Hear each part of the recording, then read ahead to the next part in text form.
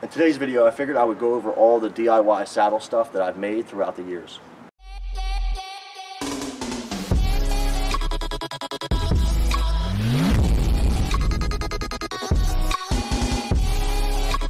Today's video is going to be part one of a multi-part series where I go over all of my homemade saddle gear. And if at any point you want to see how it was built on YouTube, I'll leave a link up top for each build. And don't forget to subscribe and follow, that way you don't miss part two when it comes out. Okay, so this was like one of the first one sticks that I built. And I'll actually bring you guys in closer to get a closer look in a second. But it's basically got just a flat top to it, and then it's got a pitch on the front of it. I did take the cam cleat off because I ended up using it for another stick. I have another cam cleat, I just haven't put it on. Right now, I have it just on with a regular strap. Close areas that I think that I'm going to be going back to over and over again. A lot of times what I'll do is I'll set this up and I'll just leave this sit up in the tree, just like you see it now. I'll climb up with it as a one stick, and then once I set it up there, I'll leave it, and then I'll use a paracord loop so that I can just SRT back up to this. It's a little heavy and it's a little cumbersome making moves, but it is really comfortable. This is definitely like an all-day sit, easy. You could sit in this thing all day easy. It's kind of bulky and it's just kind of heavy, so that's why I use it for like stationary. So you'll notice that we have a nice wide flat step on here. That's so that I can get my shins back away from this when I'm climbing. Again, this is something that I would just set up and just leave it up all season long. And now we'll take a look at the next one. So we're back with number two, and it has 1-inch steel plate all the way to the outside, around the outside. I put these two pieces of 1-inch steel plate coming off the edge just to give me a little bit of a pitch, somewhat of an angle on that. It makes up 2 inches, and when you stand on it, it's thick enough to where it doesn't hurt your feet. And so you could stand on this on the edge like that for a decent amount of time. I probably wouldn't sit the entire hunt like that, but it doesn't hurt to stand on it for a long period of time. And so on the top, it's lined with the 1-inch, and then the very top plate itself is just a thin piece of sheet metal. I did weld that on. I just kind of tacked it in spots all the way around. And what that does is it gives me that top platform without having to put in supports and brackets and stuff like that. It's just a lighter way of doing it. It is still a little on the heavier side, so I would use this more for like medium range. You know, I don't plan on doing a whole lot of walking, but I still want to go in a little on the lighter side. Maybe I'm sitting for a longer period of time. I want to set up more for comfortability. Maybe I'm doing an all-day sit.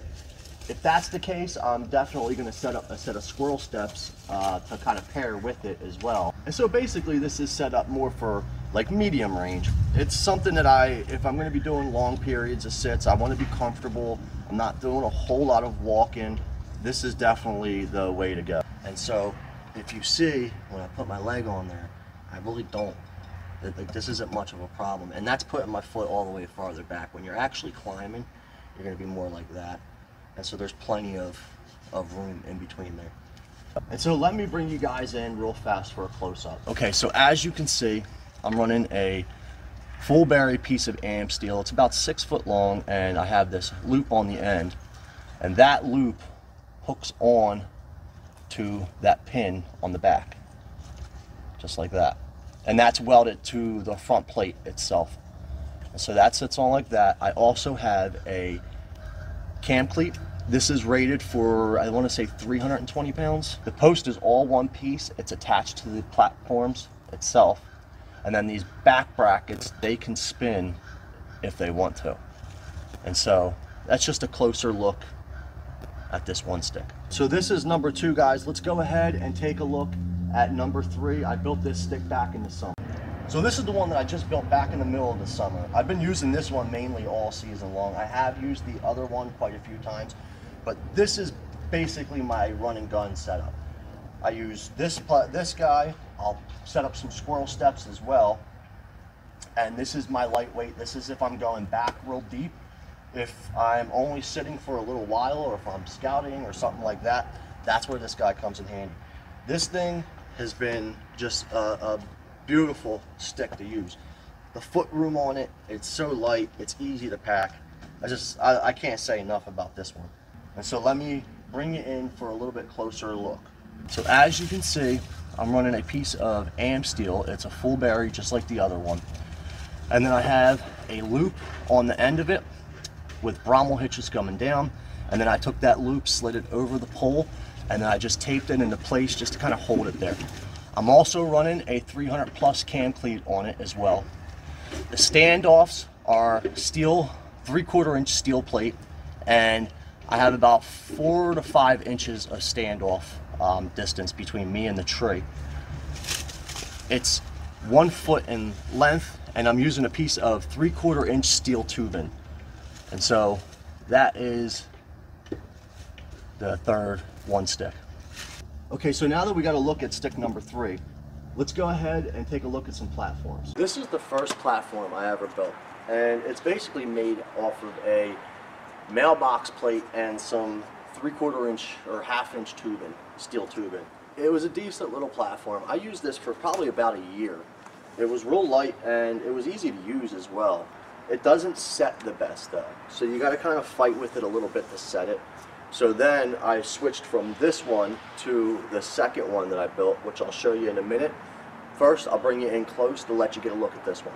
So as you can see, for the bracket, I'm using an actual, I think it's a Hawk platform bracket. So I didn't build this bracket, but this part here is just a little clip so that I can clip this onto my saddle when I'm carrying it and taking it up and down the tree and using it. Like I said, this one's a little difficult to set.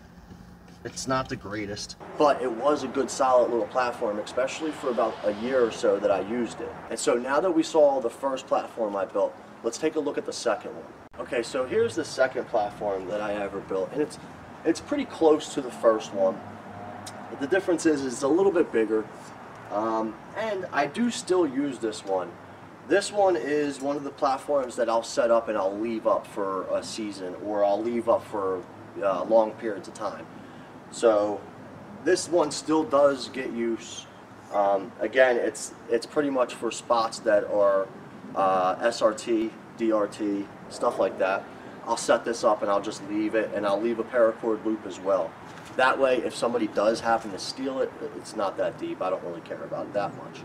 So I'll get you in closer. We'll take a closer look at this one. This will be the second platform that I ever built. And so as you can see, it's pretty similar to the first one. This one sets a little bit better. It's a little easier to use. It's got a little more space to it as well. And as you can see, I have it angled off here. I also left this whole giant piece here open so that I can stick my toes in here and push off with them. Same thing with this centerpiece. I can also stick my toe in here and push off with it and pivot from my foot. This is a decent little platform.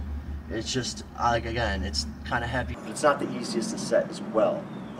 That's why I'll usually set this up and I'll just leave it up there. Once I get it set, I'll leave it and then I'll just come back to it. So this was the second one I ever built. Let's take a look at the third. Okay, so we got the third platform up on the tree, and this one's definitely starting to look a lot more like a legit platform.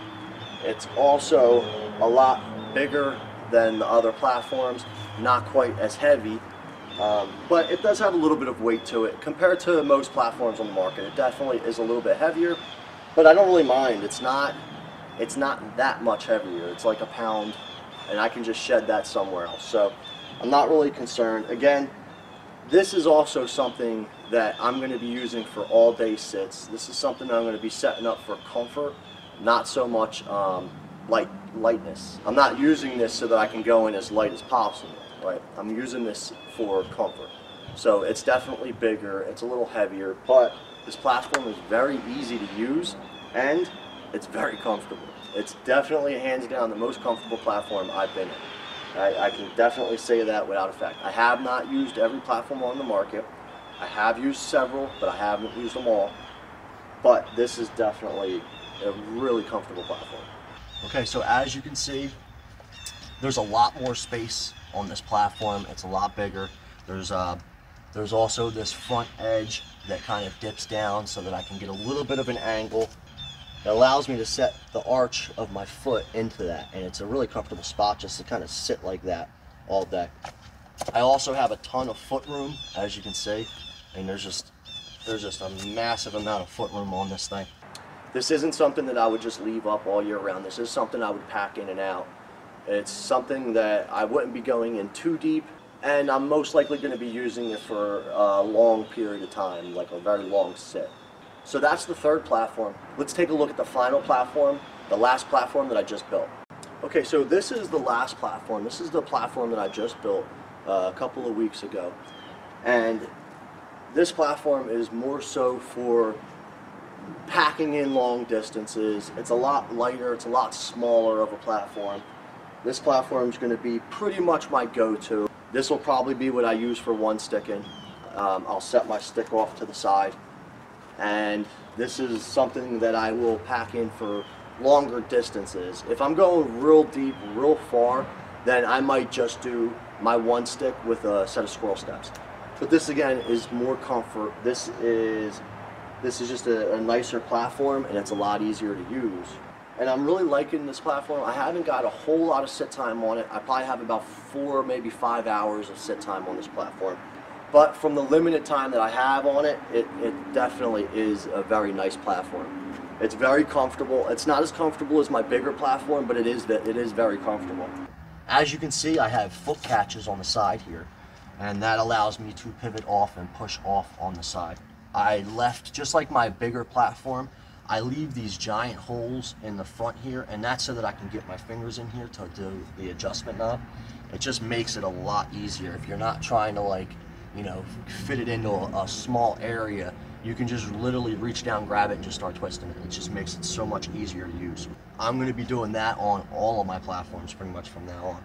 The other thing that does is it gives me a handhold like this, so when I'm actually set in my platform, I can come in here and I can grab that like that and kind of hold that up so that I can get my strap nice and tight.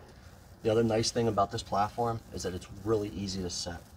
So all you have to do is get it up and get it tight, and then you just cam it over. You just grab it and I just pull it down. I don't push it down in the back. I don't do that. I get it up, I get the strap on it, I cinch it down, and I just grab it and pull it down. And that platform is locked. That platform's set. It ain't going. That's not going anywhere. The other platform, the big platform, that's the same way. You don't actually have to, like, because if you push them down, it's way too tight. It just cinches way too tight. So for this platform, I get it level, I cinch it, and then I just grab it. I grab the front of it like this, and I kind of lift up and just cam it, boom, down like that. And so that's all 4 of the homemade platforms that I've built.